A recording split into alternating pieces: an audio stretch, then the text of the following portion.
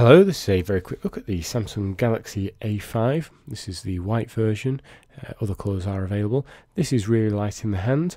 It's about 7 centimeters wide, it's about 13.5, just over 13.5 tall, and it's less than half a centimetre deep. So it's a very thin phone, very light phone.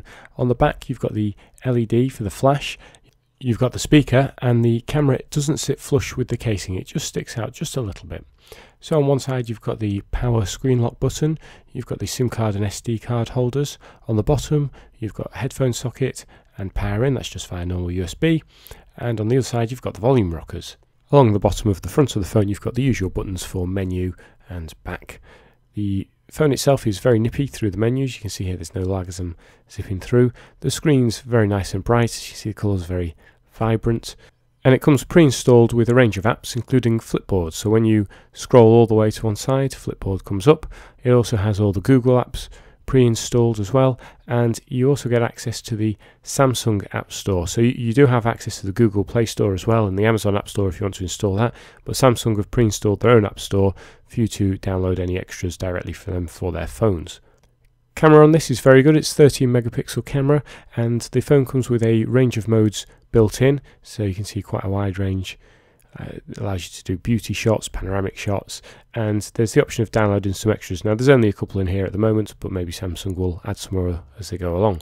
In reviewing the photos, the screen is nice and clear, so you can easily review your photos and videos.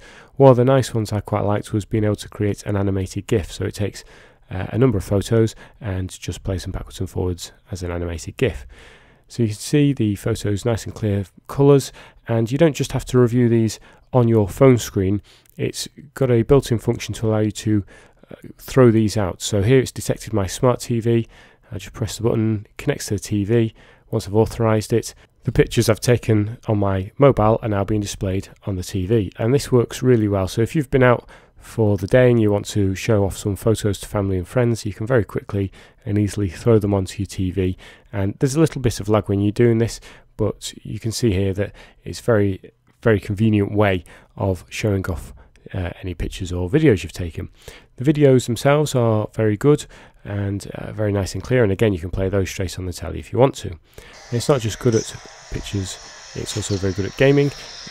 Racing game here, no lag at all, really nice and smooth, very responsive. You saw that plane just whiz by there. As you can see, I'm holding this either side, and what's nice about the speaker being on the back is that your hands don't cover it, so you don't get any muffled sound. The sound from the speakers is just okay, as you'd expect from a small mobile. It's a little bit tinny, so you may want to use some headphones if you are wanting decent sound quality, but for games like this the back speaker does really well. Now the 5-inch screen is also very good for web browsing. It's a really nice size. You can use this in one hand and scroll through whatever you happen to be looking at very easily. And really that's the general theme of this phone. It's a very easy to use phone. It's nice and light in the hand.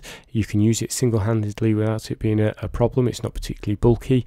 It's easy to set up, easy to get going, and it does everything you could possibly need. It's not made of the most premium materials, but it doesn't feel as horrible and plasticky as previous Samsungs.